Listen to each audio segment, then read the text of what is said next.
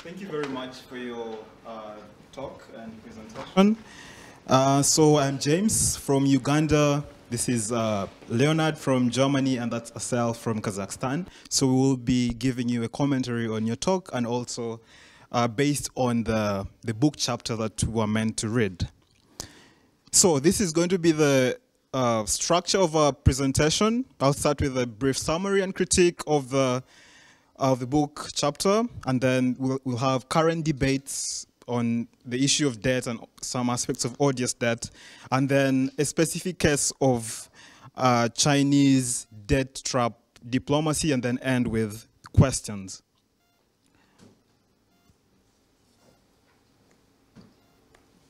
Okay, so the book chapter that we read actually explores the concept of illegitimate debt in a very well-structured historical development of debt from the 1960s up to date. And then there's a focus on looming debt in the global south, particularly in Africa, Latin America, and the Caribbean. And however, one important aspect that is pointed out is that debt is now a tool of neo-colonial imperialism. And in that way, it's a very big obstacle to meeting basic needs and limiting progress in human development in many of these countries that are subjected to debt. So this is a table that is extracted from the book chapter and it's based on World Bank data. And if you look at the numbers, they're really extraordinary. From the 1980s, if you look at the next 5 decades, the amount of debt that Latin America, Caribbean, Sub-Saharan Africa, Middle East, North Africa, South Asia, East Asia, the Pacific, Central Asia, more than tripled. And this is a very significant point to note. So to give a critique of the chapter, so like I mentioned, it was quite a good read because even though it was a brief chapter, it actually covers a lot of ground in a very well-structured, clear elaboration of debt evolution over the years. And I was particularly impressed because the argumentation considers examples from both the global north, for instance, Greece, Portugal, Iceland, and the global south with cases of Mexico, Haiti, and Sub-Saharan Africa. Particularly, the concept of odious debt stands out in this chapter, and I will reiterate, I know you already mentioned what it actually is, but I'll reiterate this and say that based on Sachs' definition, he says that debt is considered odious or illegitimate if it fulfills these 2 conditions. One is that if the debt is incurred not in the interest of the people, the population, and secondly, that there is lender's complicity, which means that the lender has foreknowledge that the debt will not benefit the population. So when those 2 criteria are met, it is considered to be odious or illegitimate. Now, to look at it from another side, to critique this idea of odious debt, based on the literature, there is actually difficulty, like you also mentioned in your presentation, to clearly categorize debt as being either legitimate or illegitimate. And also the definition in international law is quite contentious, at least as stated by Chantran and Kremer in 2006. Particularly, some of the issues that are concerned in the determination of odious debt, and like you already mentioned also in your presentation, I think you had some foresight in what I was going to say, is that there is the aspect of inherited debt. So how do you determine whether that debt is odious or not? With a specific example of the apartheid government in South Africa between 1948 and the 1990s, to what extent is the debt that they incurred while in power considered odious, given that they might not have been in the interest of the majority, but they actually were, in a sense, a legitimate government. So does that concept of odious debt still stand? The other is the issue of what happens when a political regime, a good regime in government, turns bad, or when one that is good actually reforms. For instance, Mobutu's government in Zaire that came in power with legitimate reasons, and after a while it turned corrupt. But in that time frame, they were incurring debt. So where is the line? Where is the line drawn between at what point is the debt set as odious or not, given that at one point the government was working in favor or in the interest of the population, but then after a while it turned. So another pressing issue is that this idea of pushing the responsibility to the creditor as well, of lenders' complicity, it impacts the issue of the borrowing costs. So in terms of high interest rates, given that there will be increased risks for the creditors themselves. And based on that, I pose the question, particularly for the countries that whose budget is mostly financed by this, by debt. So the heavily indebted poor countries. So how realistic is it for heavily indebted poor countries to opt out of paying the seemingly illegitimate debt, given that it would ruin their reputation in terms of their creditworthiness when accessing debt in future?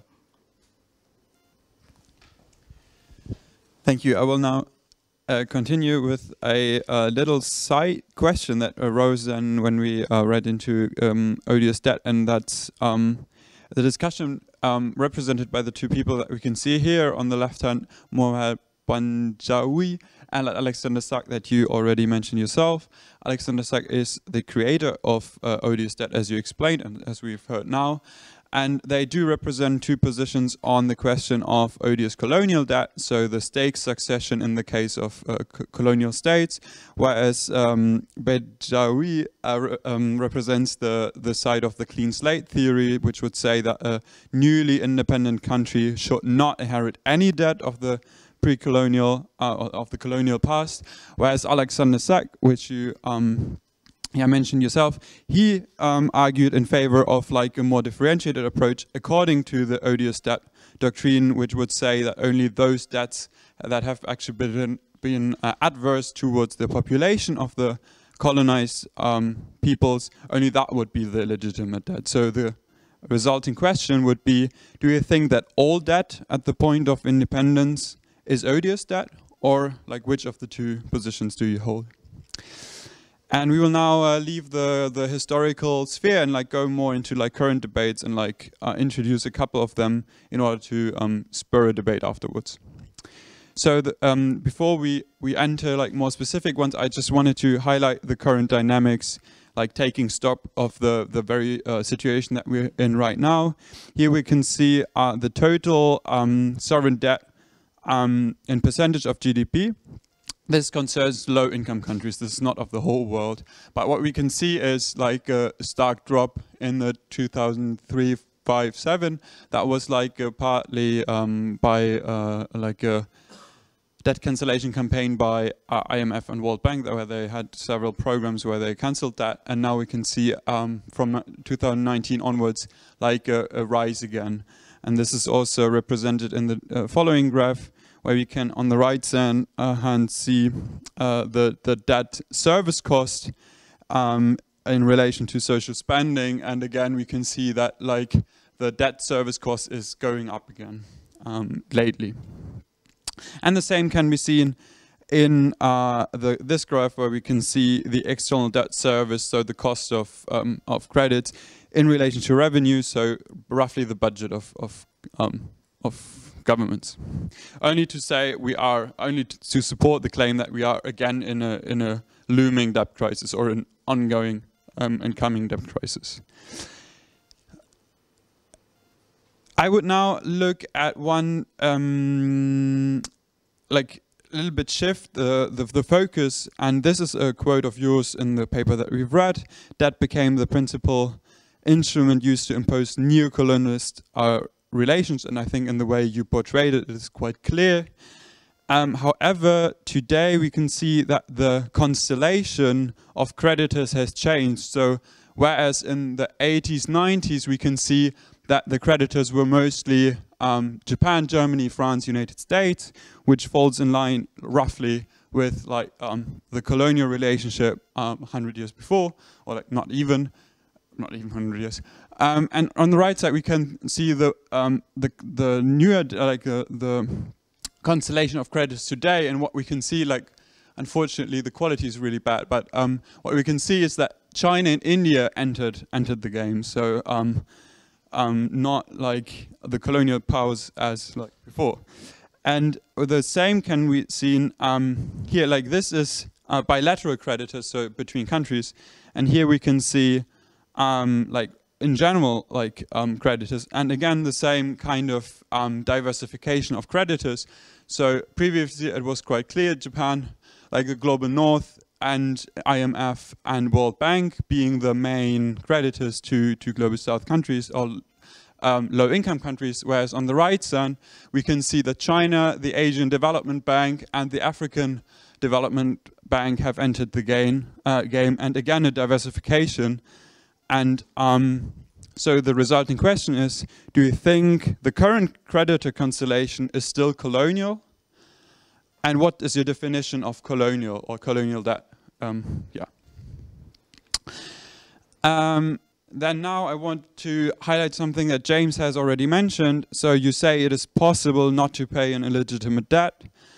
And there's a whole literature on the effects of not paying, like on sovereign default.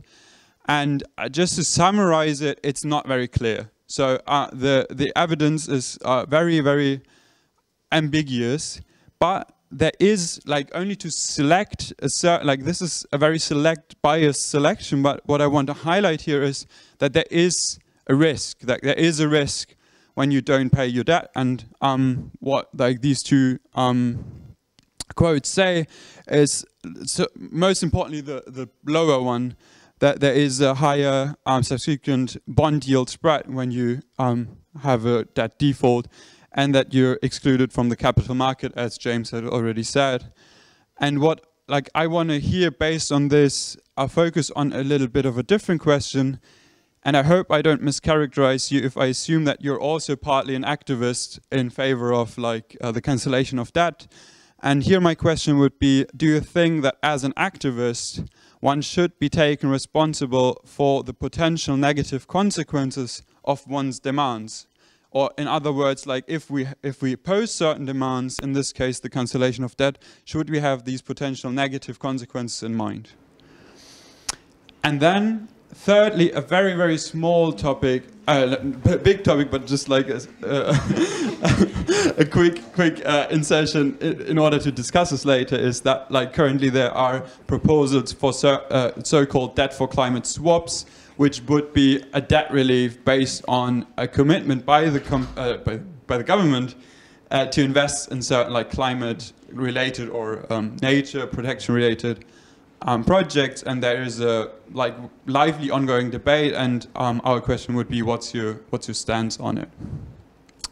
And now we would like to a little bit dig into one particular aspect of the discussion on geopolitical architecture of debt, which is the so-called debt trap diplomacy of China.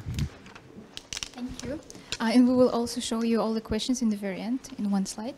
And now we will take a look at debt trap diplomacy, but I will start by introducing the Belt and Road Initiative.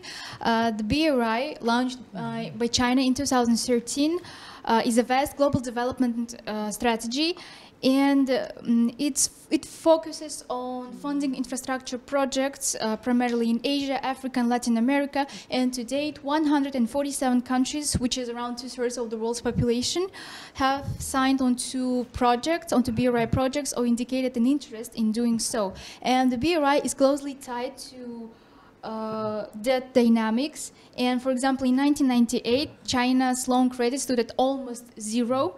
But in 2018, the figure stood at a massive $1.6 trillion US. And what were these loans for?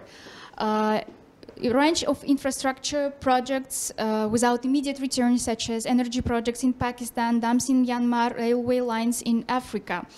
So this all has transformed China into the largest official creditor. However, a considerable portion of China's loans, China government loans, has gone to nations already in debt distress. And this raises a debate.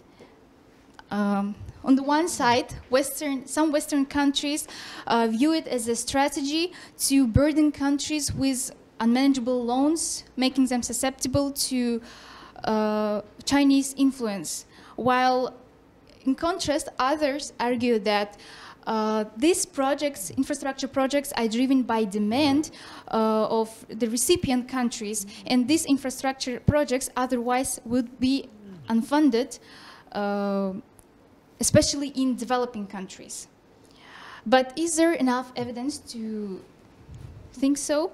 And the prime example is Sri Lanka's port of Hambantota, which has been underutilized. And being unable to repay loans to China, Sri Lanka gave the majority of their shares to a Chinese state-owned company on a 99-year lease in exchange for $1.12 trillion. And the US claims that this is a Chinese plan to entrap countries in debt, then to use it to seize assets. But initial feasibility report was done by a Canadian engineering firm, but this Canada-dominated project was, it failed and it was rejected. But later, the Danish engineering firm in 2006 made a similar report with positive recommendations, and with this report, Sri Lanka approached the US and India, both of which declined.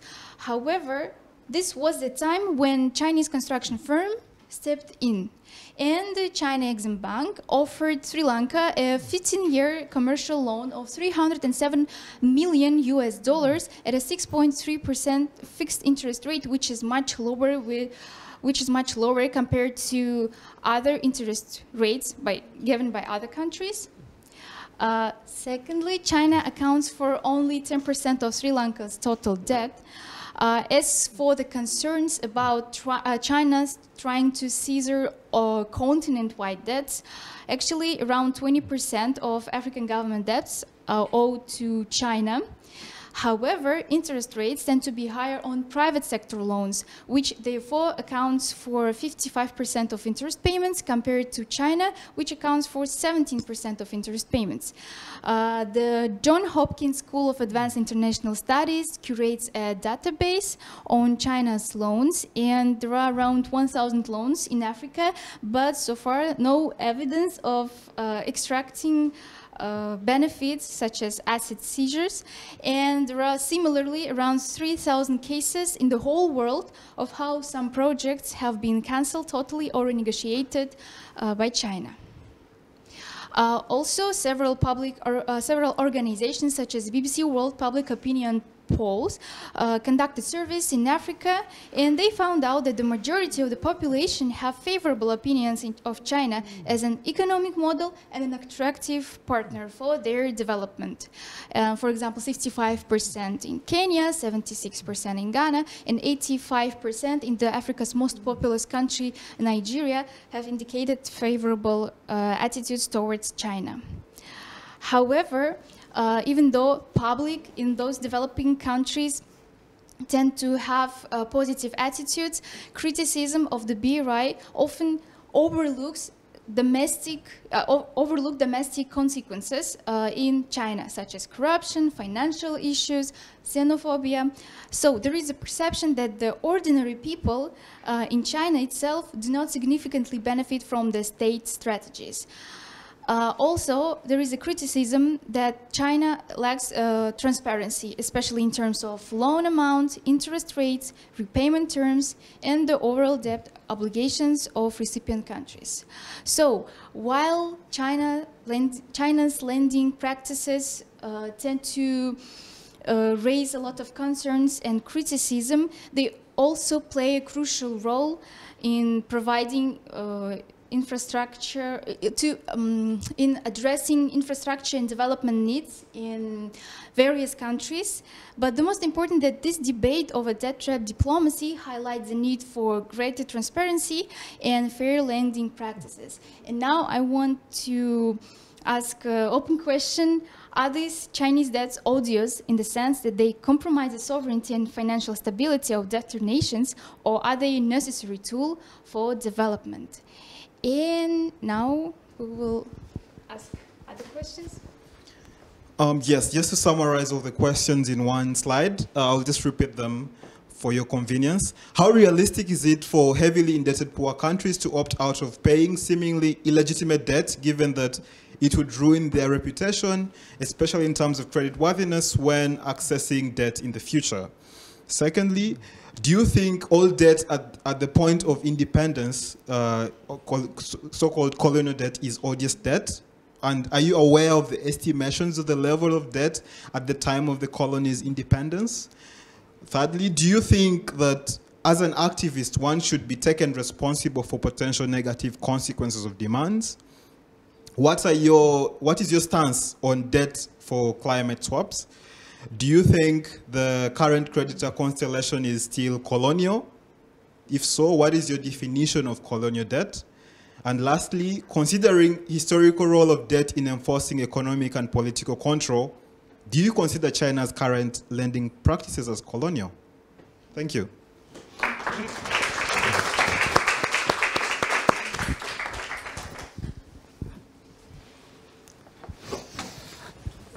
Thank you. Thank you very much for the comments and for the questions. So, I will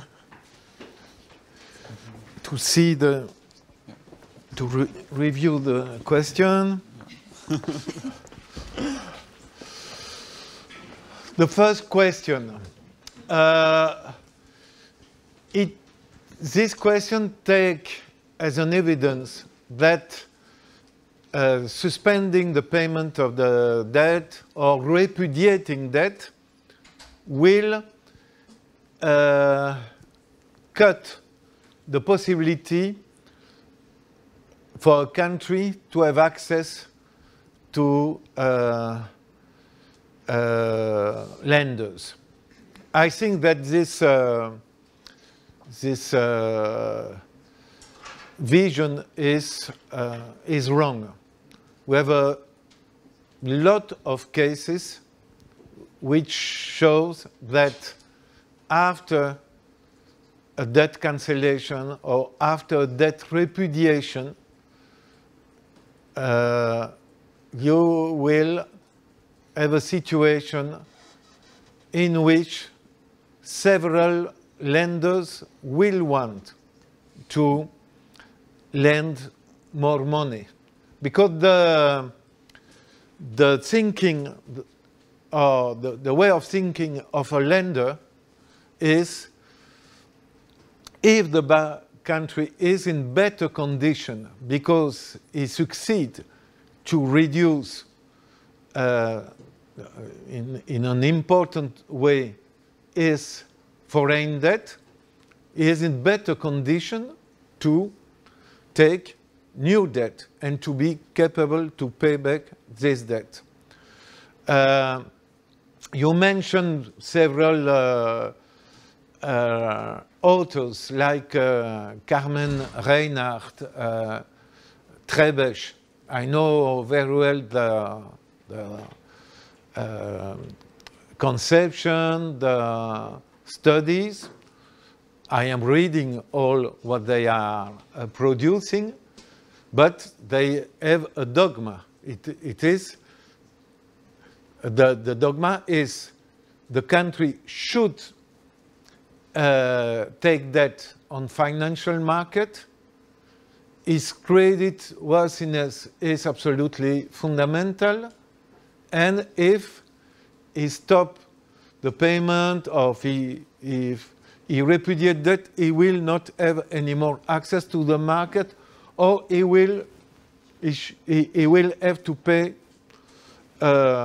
more risk premium to get to have access to new debt. And this affirmation are not demonstrated by the real life.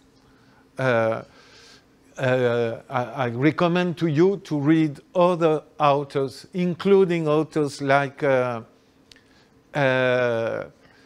Stiglitz, Nobel Prize of Economy, who say that in a collective work, I can send you the link to this collective work published by a British university. He said the suspension of payment, unilateral suspension of payment, is the beginning of the recuperation of the economy and of the growth of the country. And he takes several examples, including, for instance, Argentina, after the decision of Argentina to suspend the payment of the debt at the end of December 2001. To complete my answer to this question, I would say I'm not sure that the way of financing heavily poor country, heavily indebted poor country is by the financial markets. I think that there are other alternative way of financing development. Another way of taxing the activity of the corporation who are extracting the commodities of the country, so increasing the taxes on paid by this corporation, so increasing the fiscal revenue of the country, also strangling against corruption, against the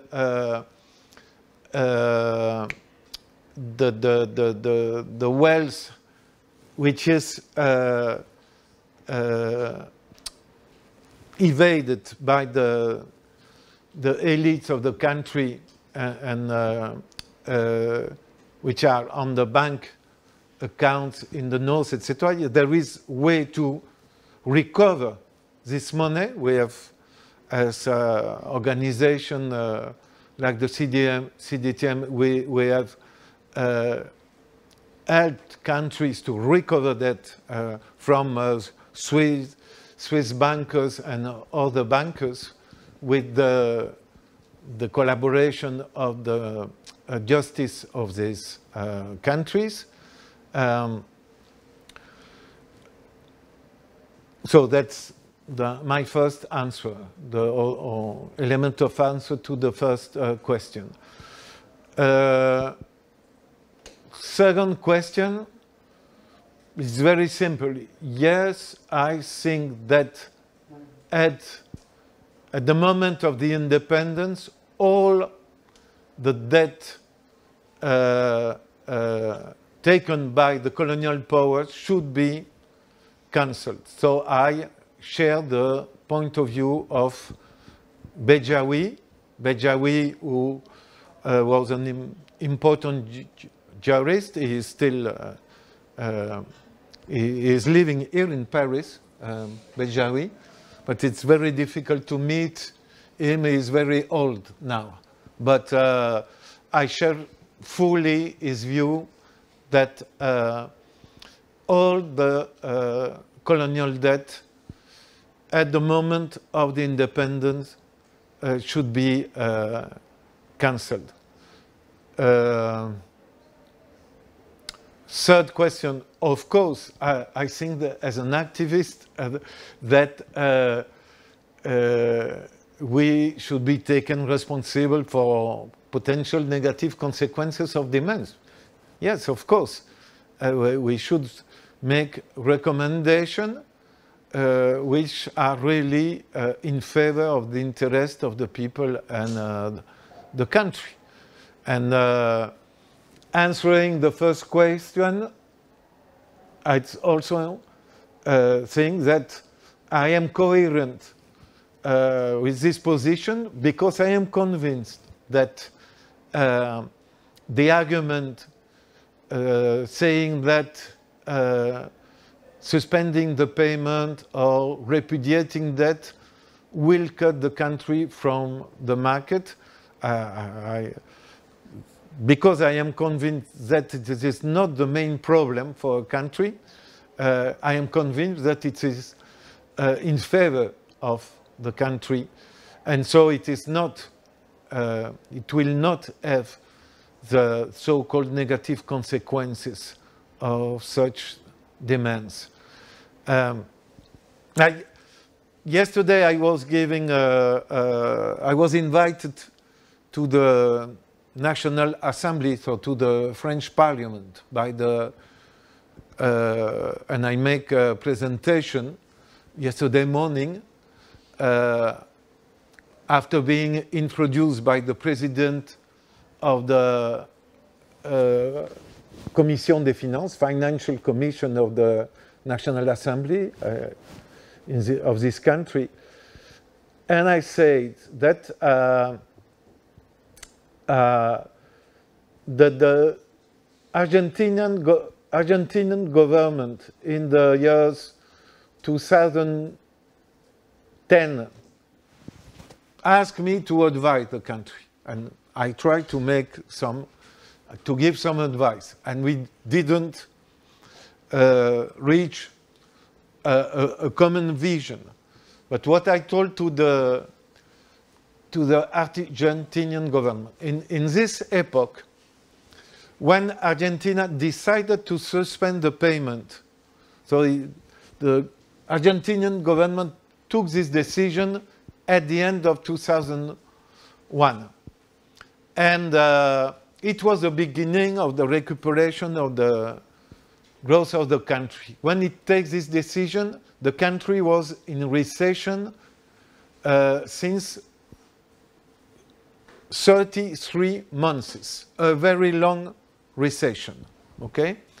And thanks to the decision of suspending the payment on $60 billion to commercial banks and financial market, the annual rate of growth was 8% in 2003, 2004, 5, 6, 7.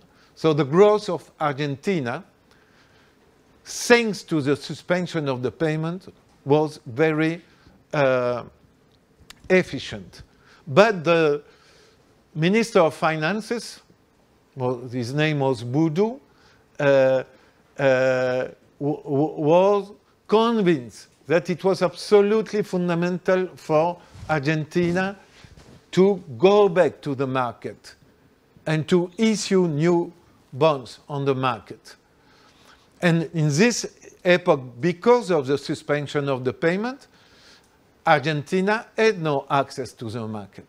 And I told the minister, why do you want to go back to the market?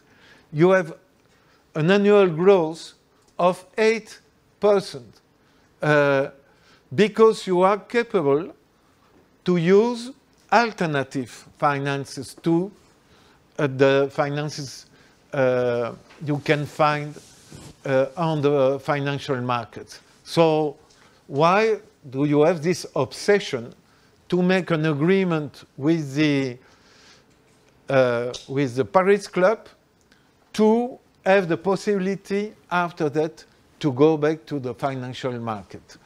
And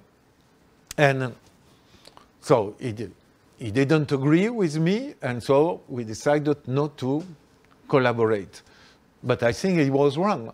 And what happened after that, when they go back, when they make the agreement, Argentina made its agreement with the Paris Club in 2013, began to issue new bonds on financial markets, entered in negotiation with the bondholders. They began to enter newly in a new debt crisis, and now Argentina is fully in a very huge and very dangerous debt crisis. My stance on debt for climate swaps. If you go to the CADTM website, you will show as CADTM we have a very clear position, very critical on the debt for climate swaps.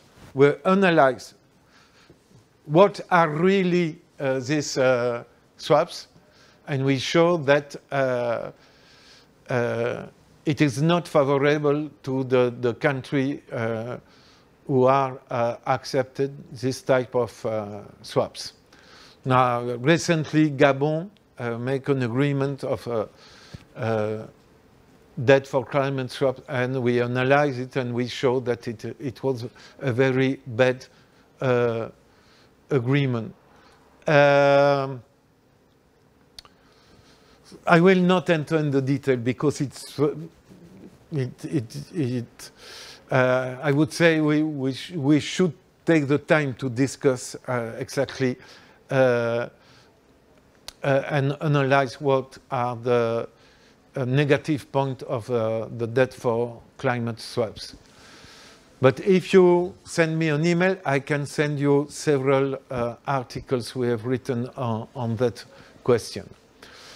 Now, I don't think that there is still colonial debt. They are old colonial debt, but the new form of domination, or I will not name them colonial. I will say, and for instance, in the case of the debt to China, that a big part of the debt reclaimed by China to debtors' country are illegitimate and odious debt. I am just now writing a study on that question. I am against the type of diabolization of China that Washington is doing, another government, because they are in a confrontation with China. But it is clear that China with BRI is reproducing the same model. It's extractivism, export-led model. What are they building? They are building roads, ports, airports, power station. For what? For extracting minerals, for exporting commodities to China. They are not building laboratories, hospitals, manufacturing plants to transform commodities into manufactured product, etc. So China is reproducing what the traditional imperialist powers have done in the periphery, and it will strengthen the subordination and marginalization of the countries who are taking loans in such condition from China. And it is very problematic to see that Africa is still considered either by the US or by France or by Great Britain or by China as a continent which is interesting to extract minerals and to export to the world market, and not to help Africa to have an endogenous model of development and to transform their own natural resources in the benefit of the population of Africa.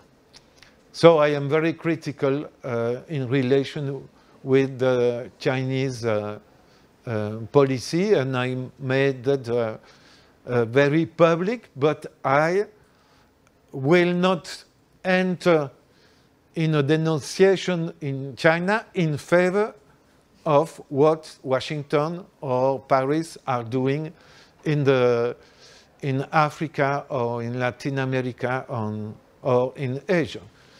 So you take the example of this port in Sri Lanka.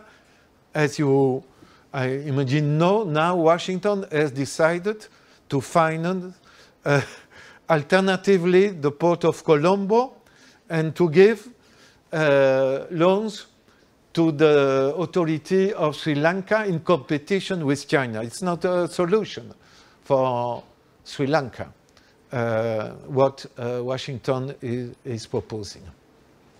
So I hope that I have answered your question, and really I thank you for your comments and your question. Thank you so much. How much time do we have left?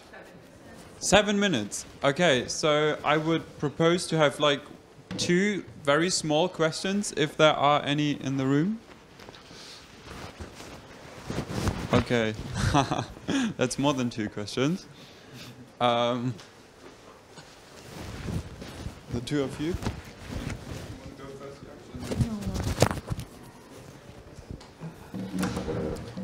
Thank you. I'm Camille from France. I wanted to ask regarding the rise of financialization. Can you speak louder? Sorry. Regarding the rise of financialization and shadow banking, what would be the impact of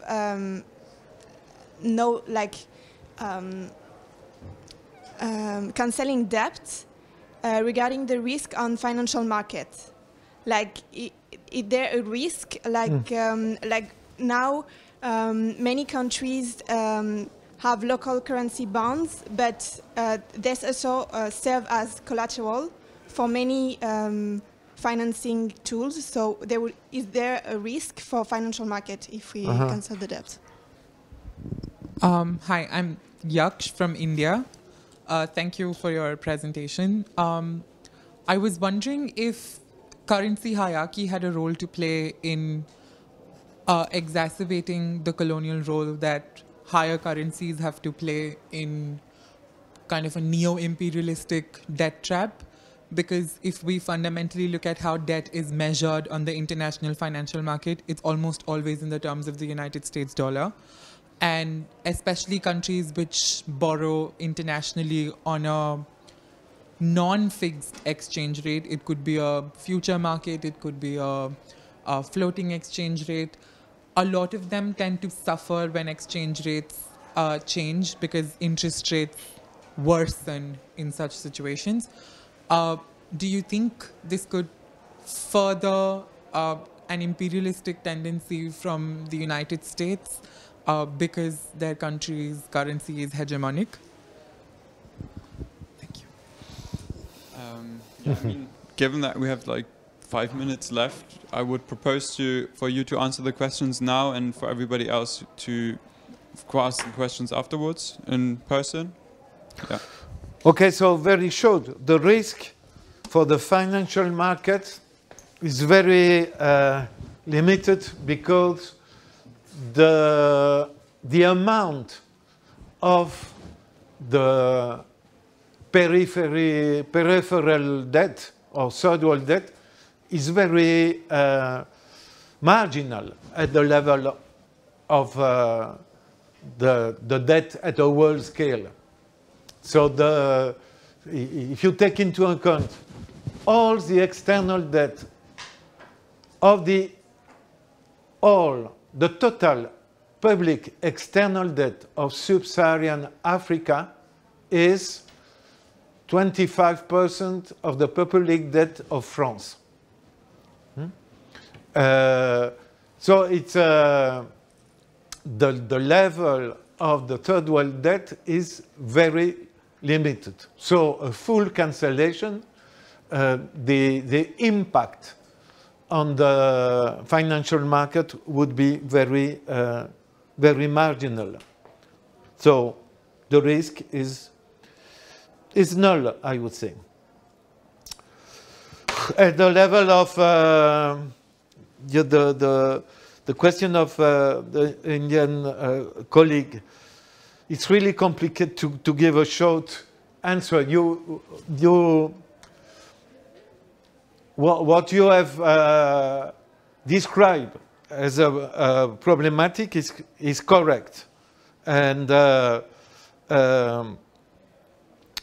the question of succeeding in delinking from the dollar is vital. But it's at the same time absolutely clear that the dollars still dominate the relation. On that question, China in some way is changing in some way the rules, because China is giving loans in renminbi increasingly, and because renminbi is recognized by the IMF as a money to pay back the IMF, the loans given by China in renminbi are acceptable. To give you a concrete example, the half of the foreign reserve of Argentina are in renminbi. And China is giving loans to Argentina, with which Argentina pay back the IMF. So China at this level is gaining some power in its relation with the US and the domination of the dollars. But the domination of the dollars will go for, I think, for a long time, because its domination is really huge. I've finished. Okay.